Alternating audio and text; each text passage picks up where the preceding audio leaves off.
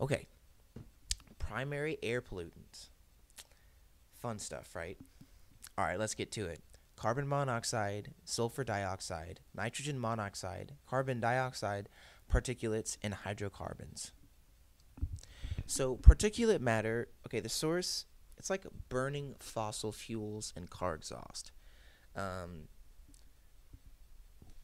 Not only that, but just anything that even you could see flies through the air, this kind of stuff, you're going to see a lot of particulates in the air. Now, the effect, it reduces your visibility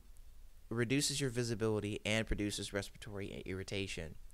Now, to reduce this problem, you can either filter it, use electrostatic precipitators, and you could use alternative energy that does not cause particulate matter to be dispersed.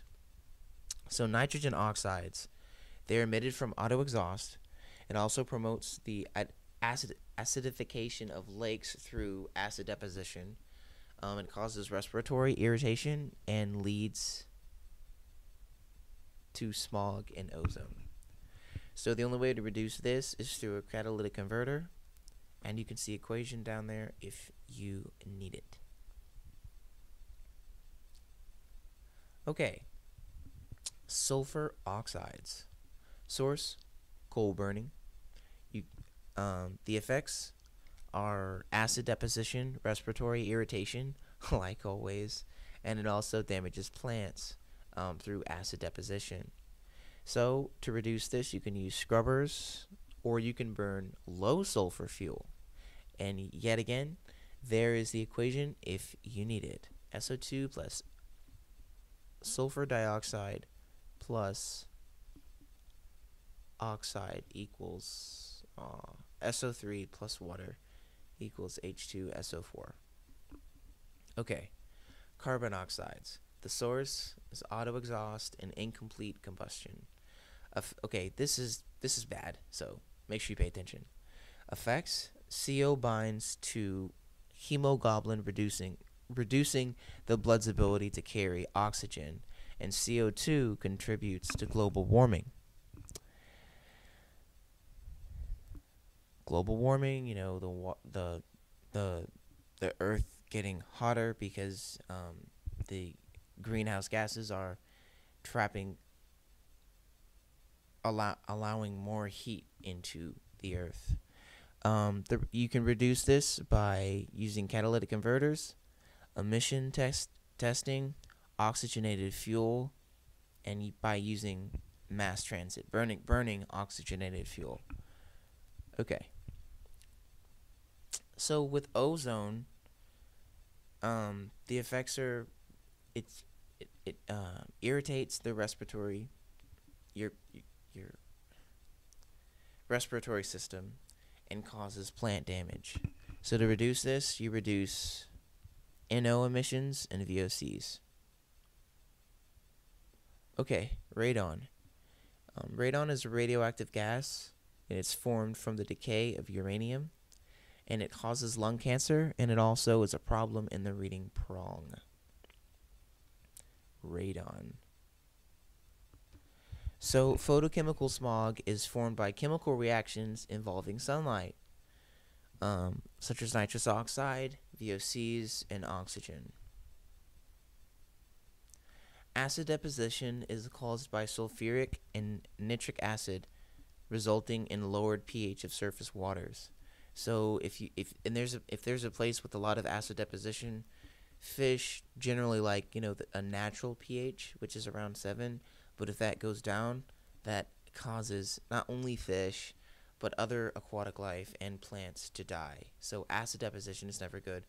And remember, sulfuric and nitric acids, in the air from some non-point sources in the air can create acid deposition. Now the greenhouse gases, some examples, you might have water vapor, CO2, ozone, which is O3, methane, CH4, and CFCs, which CFCs were banned by the Montreal Protocol. So those are not as much in it. Yeah. So the effect of the greenhouse effect, is they trap outgoing infrared heat energy, causing the Earth to warm. So the more there are, the more these element compounds that are in the air, you get a warmer Earth.